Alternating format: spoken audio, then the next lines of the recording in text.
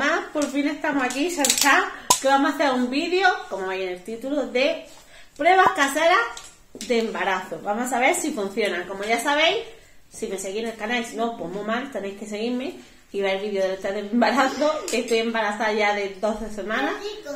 Y he dicho, pues vamos a hacer las pruebas.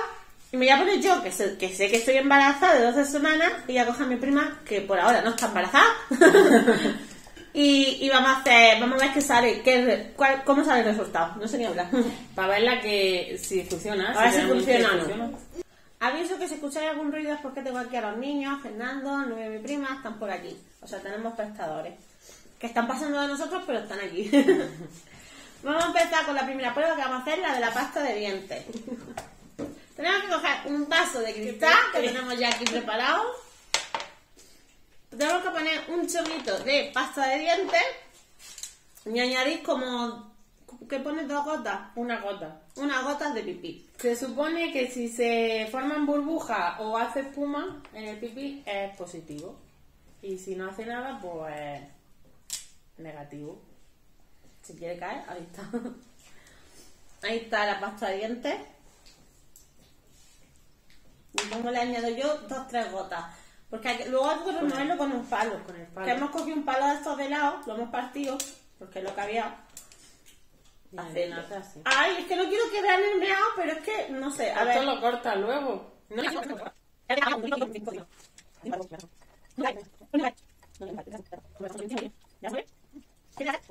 O espuma, es que sí. Si no, pues que no. El mío ha hecho burbujilla. Ahí está. Mira. Esas pompitas, ¿las ves? Claro, ¿yo cómo enseño ahora esto? ¿Alguna? Pero es que el de mi prima tiene tropecientas, entonces ¿cómo te queda?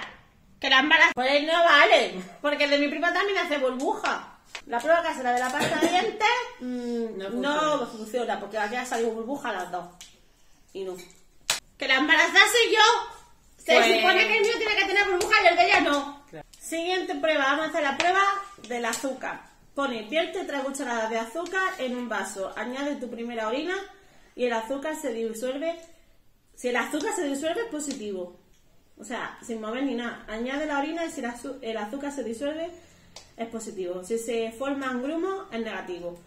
Y yo tengo que decir que no es la primera orina de la mañana, pero ya estamos de 12 semanas, es una tontería que sea la primera orina porque te va a salir. Está embarazada. Así que vamos. 1, 2, 3.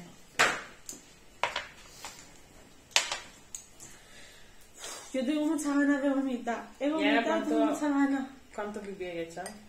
Ay, es que me parece súper asqueroso, tía. A ver, ¿cuánto he hecho? Pues he hecho un chorro. Así. Si el azúcar se disuelve, si se forman es positivo, si se forman grumos es negativo, no me pasa nada. Yo supongo que no te hace eso. Me da mucho asco, tío, voy a vomitar. Y los vasos luego los vamos a tirar, ¿eh? No pensáis que los vamos a lavar ni nada de eso.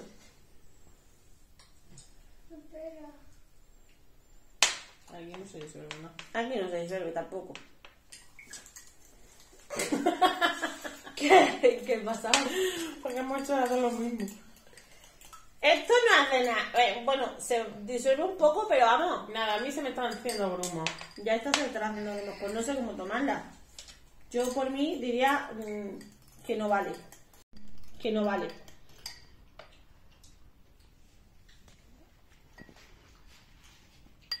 Nada, pues prueba fallida. Pues menuda cagada. A ver si ahora no va a funcionar ninguna prueba casera. ¿No? Sería lo más normal. Pues no, alguna tiene que salir. De verdad. A ver. Bueno, a ella le ha funcionado esta. Esta sí. Vamos, que se ven los grumos. Qué fuerte. A ver, este no tiene grumo. Sí tiene grumo. No tiene grumo. Es como que se ha disuelto un poco, pero muy poco. No se llega a disolver. O sea que, para mí no. En fin. Nada. Prueba del azúcar. Un mojón también. Siguiente prueba. Seguimos. ¿Sabéis qué pasa? que en verdad es que hemos tenido que esperar un montón de rato porque es que yo me paso el día meando cada 5 minutos y ahora no me apetece mear y si me da una leche, entonces pues tenemos que estar aquí haciendo tiempo entre medias. Siguiente prueba, vamos a hacer la del aceite. Tenemos que poner un poco de pipí y echar 2 gotas de aceite separadas. Si se unen es positivo, si no se unen pues negativo. Hay pipí aunque no lo parezca, lo que pasa que, como digo, hay que echarle poco en poco porque si no hay que mear 16 veces y tenemos que hacer vídeo en 3 días, porque si no... ¿Una? Ya que rapidísimo. Socorro. ¡Ay, que se junta, que se junta! ¿Las tuyas no se juntan? No. ¡Qué fuerte! A ver. ¡Se han juntado! Mira, yo he echado 2 gotas y se han ido acercando y se han juntado ahí en el medio, se ha hecho una gota grande. Y las de ellas se han quedado separadas. ¡Una prueba que vale, por fin! Esta sí. Esta ha funcionado. La del aceite, que ya sabéis que vale. Las gotas más las podéis ahorrar. He flipado. Siguiente prueba. Dice, ay, que se junta. Ay, ¿qué hago? Que se junta. Y yo, mirando las mías que no se mueven ni un centímetro. Vamos a hacer 2, pero vamos a hacer en plan así seguidos porque es que uno tenemos que echar un trozo de pastilla o una pastilla entera, pero vamos a utilizar un trozo pequeño de pastilla de esta de jabón de toda la vida y cubrirla con pipí y hay que removerla. Si salen burbujas, ¿no? Uy. Si sale espuma o burbuja es que es positivo. Si no sale nada, pues negativo. Y en la otra tenemos que echar una cucharada de vinagre grande de vinagre y dejarlos 20 minutos reposar. Si se forma una espuma o la mezcla cambia de color, es positivo. Si parece normal, es negativo. Así que vamos a hacer estas 2. Pues eso, vamos a poner el primero un trozo de pastilla de jabón o una pastilla entera, pero es que por ahorrar. Un trozo de pastilla de jabón y hay que cubrirla. Como no se cubra con el pipí que tengo, me muero. Cubierta. Nada. Ha salido una burbuja, pero ha sido, yo que sé, habrá cogido aire.